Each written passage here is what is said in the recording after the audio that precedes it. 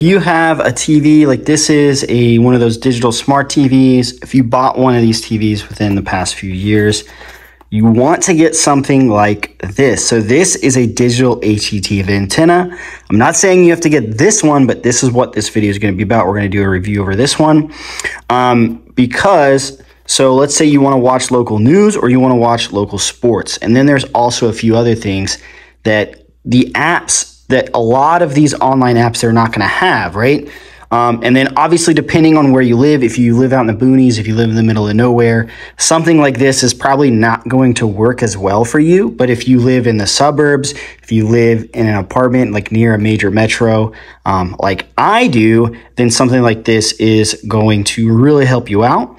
Particularly for me, like the World Series is going on right now and I want to watch that, but all of these different sports apps are pretty expensive to do. So I picked this up. We're going to set this up in my TV and kind of go over how it works.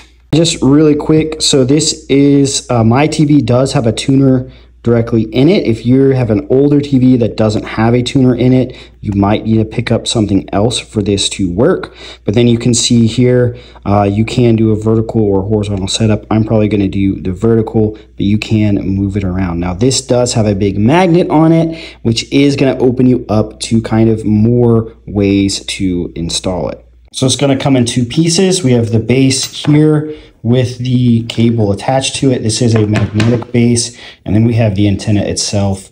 I believe this antenna, if we look at the box, is 3 to 4 dBi. You can go over that. It's just the antenna strength, 3 to 4 dBi, which for where I live, I'm going to assume this is going to be pretty good because I do live on the second story in an apartment near a major metro. So once again, your results are going to vary depending on where you live. I have it plugged into the back of my TV right there. You can see this is where the antenna plug for my TV is. And then I just wanted to show you guys how it is magnetic. So I went ahead and you can see how it can sit vertical. I'm going to set it like that right there on my TV stand. I think I'm going to probably get better results than that, but let's turn the TV on and now have the tuner go off. For my TV, we have all of these different apps.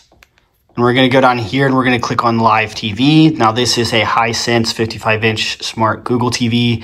And we're going to get, and so that's how mine works. I went to all my apps.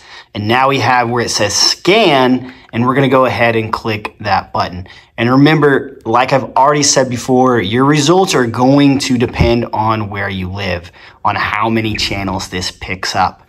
If you live in the middle of nowhere, you're going to get less channels. If you live in the middle of a major metropolitan city in the US, you're probably going to get a lot more channels. So we're just going to kind of see how many channels I get. I've seen in some of the other reviews anywhere between getting 20 channels to like 88 channels. So it all depends on where you live. Just doing a kind of quick preview, you can see we're already at 22%. And I already have 34 digital channels that showed up. So I'm pretty sure the final results were around 49 to 50 channels. You can see I have all these channels right here. Some come in more clear than others, but these are all free and they're all going to be live. And these are especially going to be important depending on where you live for live local sports and live news or live local news particularly. So those two reasons were the reasons why I wanted to get this.